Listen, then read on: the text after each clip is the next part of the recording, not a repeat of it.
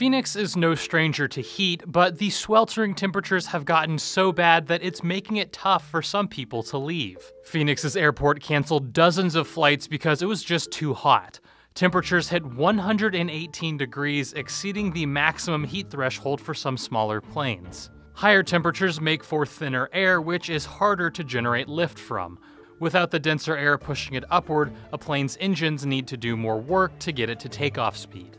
Phoenix's summer temperatures are usually between 105 and 110 degrees, but this week they're closing in on 120 degrees, though they're not expected to break the all-time record of 122 degrees. Phoenix is just one area suffering under a record heat wave. Other western US cities like Sacramento and San Francisco have seen record high temperatures this week.